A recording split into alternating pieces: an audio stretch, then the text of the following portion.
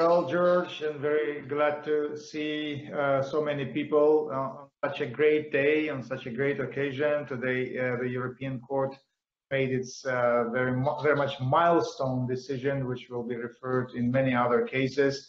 And this is, I have to be very much thankful to the Committee of Ministers, the permanent representations, which initiated the infringement procedure which the process, they initiated this process, which resulted in today's decision, in today's announcement of the decision. And I also would like to thank the European Implementation Network, your organization, George, and other people who contacted me to arrange this meeting, which is using the very narrow time opportunity to present some ideas, opinions for the next meeting of the Committee of Ministers. I would like to start with remarks about today's decision. I think it outlines very well that in many the necessity to provide for acquittal decision by the local court. Of course, it doesn't say very much explicitly, but in my opinion, it says that Ilgar has to be acquitted because the criminal charge, all the criminal charges brought against me were groundless. Not only groundless, they were politically motivated, and all this affected the fairness of the trial in the end concerning the second case. So this is important. It is important not to be guided by whatever considerations of the government. Again, it took us 3 years. It took the Committee of Ministers 3 years to declare that Ilgar has to be released and his rights have to be restored, and actually initiating the infringement procedure. The first decision on my case was adopted in December 2014, and the infringement procedure itself has been initiated in 2017 December. So exactly 3 years. And it was a deliberate procrastination by the government, by the Azerbaijani authorities, every time submitting all kind of excuses, initiating or misleading, in fact, the Secretariat regarding Article 52, when Secretary General initiated a motion concerning in connection with Article 52 of the Convention. It has been emptied practically by empty promises which has been given to the visiting mission in early 2017. And then when it became obvious that that Article 52 mission hasn't delivered anything, it also won certain amount of time to the government. Why time is important? My main concern in this whole process, for the duration of all these 6 years, it has been that I have been excluded from election process. I cannot run for presidential elections, even now. I cannot run at parliamentary elections now. The government will give many pretexts for that, but my particular concern is that prohibition to the convicted persons to run at elections are written slightly differently for presidential candidates and for parliamentary candidates. So at some point, the government may say, yes, okay, his rights are restored and now he can run for parliamentary elections. But at the time of presidential elections, the Azerbaijani local courts may interpret my situation as someone who is not eligible to run at presidential race. So regarding the Committee of Ministers' activities, I would like to ask you to request an obliging opinion, so to speak, or commitment on part of the government that as a result of implementation of this decision, I will be I will be acquitted, because that is the only way for me to stand at presidential elections without any kind of legal pretext impeding that process. Again, slightly different language is used in the constitution to describe eligibility for parliamentary elections and for presidential elections. So I want Azerbaijani government to respond to the Committee of Ministers very clearly that as a result of implementation of this judgment, Ilgar Mammadov will have the right to stand as a candidate at presidential elections and at parliamentary elections, both. So this is the most important problem for me, because the whole thing has been initiated in 2013 in order to block my candidacy at the presidential election. And this is clearly a political motive. And I'm very pleased today that the court basically called for acquittal. Acquittal is the only option, which I think will work. Otherwise, there will be always,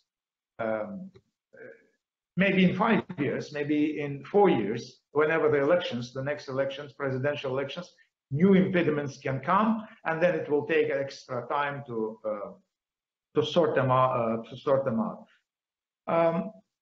It is also not clear from the process who is going to be responsible for the 6 months of probation, which has been imposed on me at the time of release. You know that the Supreme Court on 28th of March simply said that I had served my prison term in full at the time of release. But it ignored the fact that for the next 6 months I have been under probation, and those probation rules and conditions included ban to travel abroad. I had to register every 10 days at the probation office, and I couldn't travel much outside of Baku. So all this.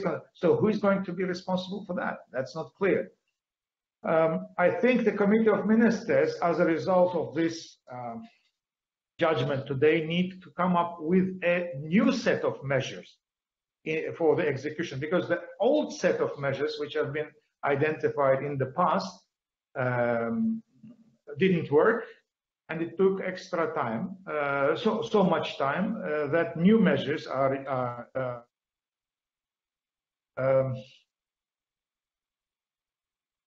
in particular,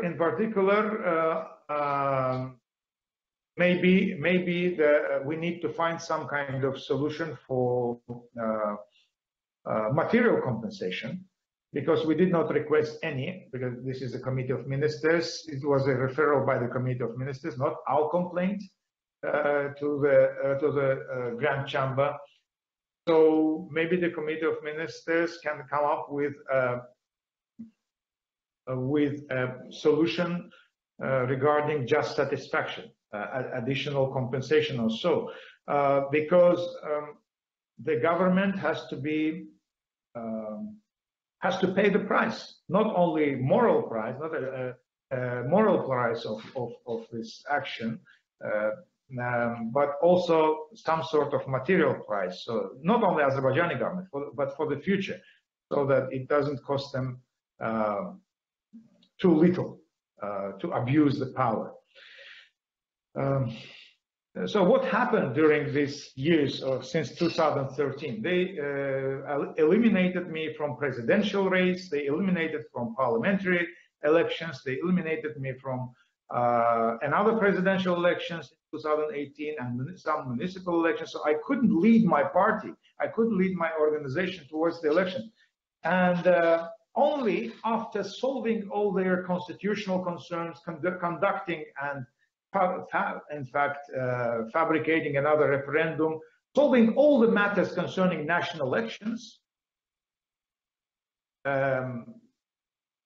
in the end the government, and even having snap presidential election, Ilham Aliyev decided to release me. I mean, this is not this shouldn't be an acceptable behavior for a member state. When the government simply locks up its opponent for almost 6 years, conducts all its important constitutional changes, political changes, elections without him or her, and in the end releases him without any significant material compensation. Put that aside, the material compensation, but even without, acquitting him. I am not acquitted. I'm still a former convict. For the next 6 years, I cannot run for parliament, and who knows if I can run for president. So for as long as my right to stand up as a candidate at the elections, both presidential and parliamentary, are not restored, I don't think that this restituto integrum, which has been frequently referred to in today's decision and also in the Committee of Ministers decisions many times, I think that is not going to be achieved. And as a result, my case is not going to be closed. So, if a political candidate can be eliminated from all future races by a fraudulent criminal case, what's the point of the Convention protection of human rights in a Council of Europe member state? That is the most important question which we need to answer during this process. I think, and going back to, well, I have more comments, but it would be better if I could respond to questions regarding my case, because I don't know what kind of questions may arise then, what issues are of most concern or most importance to the members of the Committee of Ministers. So I will stop here and ready to hear comments or questions. The Committee of Ministers should come up with a new set of measures, and those set of measures required for implementation should take into account, as written in the decision, in the judgment, the evolving situation of the applicant.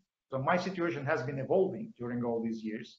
So this new set of measures have to take into account the evolving situation, and should include such parameters as full guarantees of my candidacy at both parliamentary and presidential elections. This is one thing. And second, material compensation. Because otherwise it's just impunity for the government. We should not only my conditions have to be restored so that I can run at elections. The government has to be punished also materially, not just by declaration that it has done something not right, not correctly or illegally under political motivation. As it has been humiliated, that's true, but that is not enough. It has to pay a material price. Thank you, Mr. Mammadov. Okay. The commentary, I would particularly draw attention of participants of this meeting, today's meeting, to the Article 189 of the 189 of the judgment, which has been published today. It basically outlines the necessity for my acquittal in the very end. If you look,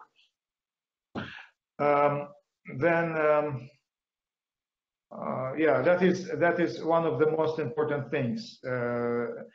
I also see that it separates somehow my case. The judgment separates somehow my case from a number of other cases, which some people thought that are very much similar or more or less similar. I am very happy that the judgment reiterated that the foundations of the criminal proceedings against me have been challenged. And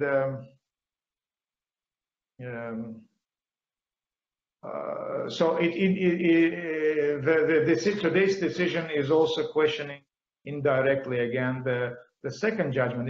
It says that the second judgment, the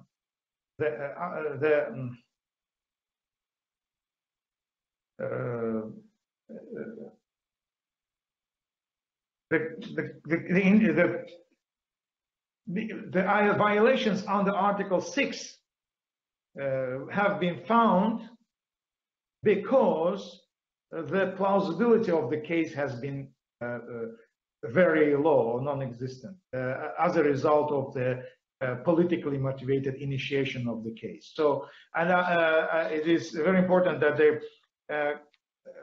court underlined that I have been sentenced under the same charges to which I have been arrested. So the whole case is nonsense. It has been totally discredited, absolutely. And I wonder how much time again it will take for the government to take action. During all these years, time has been the most important benefit for the government. They used all kinds of procedures that exist within the Committee of Ministers, the European Court, in the relations and in diplomacy, in order to keep me in prison for as long as possible. Time is the best currency. And during this time, they implemented everything they wanted in terms of constitutional reform, constitutional changes, strengthening their government against democratic principles. So if the Council of Europe gives extra time, so next year there will be parliamentary elections. Today, there's a lot of talk in Azerbaijan about early parliamentary elections. What if elections are held this autumn, for example? How much time the Committee of Ministers will have to deal with this subject if, for example, elections are scheduled to November for this year, normally they should be conducted in November next year. But there's a lot of political talk in Baku about snap elections, parliamentary elections, to be conducted, for instance, in November.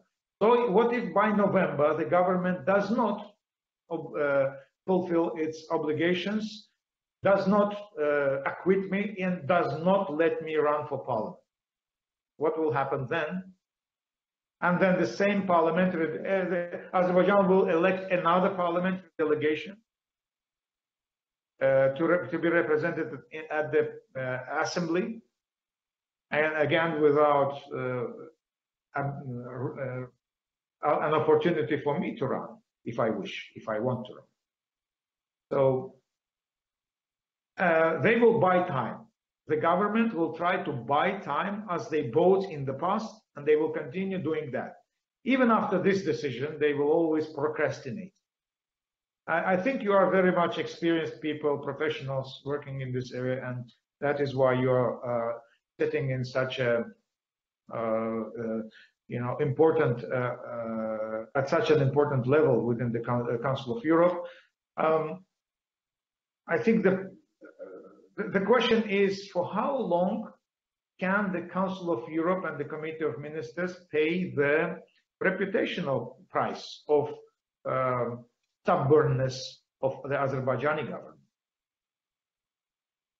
A citizen of a member state has been put in jail under criminal charges for under politically motivated criminal charges 6 years ago, and more than 6 years after, he still cannot run for parliamentary or presidential elections.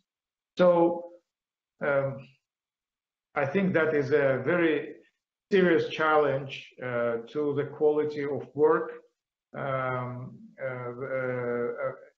Some organizations may challenge the functionality of the Council of Europe in that respect. Again, but I cannot complain. Me personally, I cannot complain because my case has been chosen by you as a very important case, and it led to initiation of the criminal of the infringement procedure. That all is good, but people will ask me, and they do ask me. The public does ask me. So what in the end? Can you run? You can't. So when are the protections which have been promised by our membership in the Council of Europe? Where is the justice which has been promised as a result of our signature in the Convention of Human Rights? You couldn't run 6 years ago, you cannot run in 6 years again. So where is the justice? Yes, you are free, but you would be free eventually, but we can't vote for you.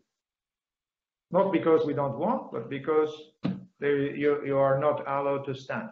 So what shall I do then as a politician? Take people to the streets and demand the implementation of the decision, European Court's decision? That's, in that case, yeah, people, how to motivate people to defend the process which the organization itself has difficulty defending. That is a serious questions which will be put forward. So I understand that you have very little time. Now, today is 29th. In 4 days or 5 days, you are going, of which a few days are not even working days, you are going to have this committee of ministers meeting, and by that time there must be a lot of communication with the government, what their intention is, and so on. And the government is maybe tempted to say, oh, there is very short notice, we should postpone for the next quarterly session in September. For instance, if that happens, if the government convinces you as a committee of ministers to postpone the review of the case to September, what if in September or in August the government declares early parliamentary election? Again, I'm out of politics for the next 5 years. That is the government's main goal, main intention. So therefore, I think action needs to be urgent on part of the government. There is, whenever they want to arrest someone, they act very quickly.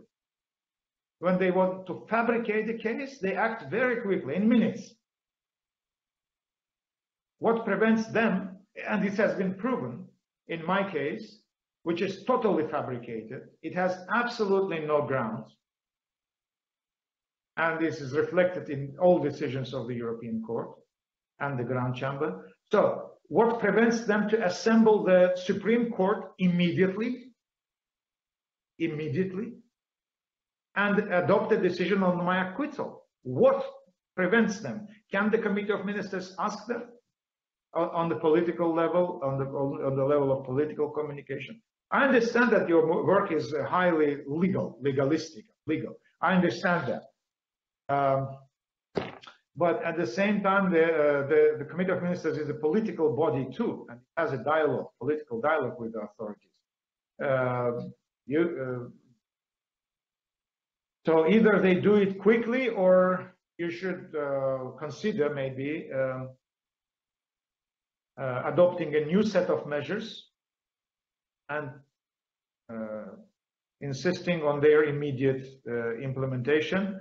By the way, in one of the decisions or interim resolutions of the Committee of Ministers, your committee, there has been a provision, I think it was in 2017, summer 2017, that my case will be reviewed at every session of the Committee of Ministers.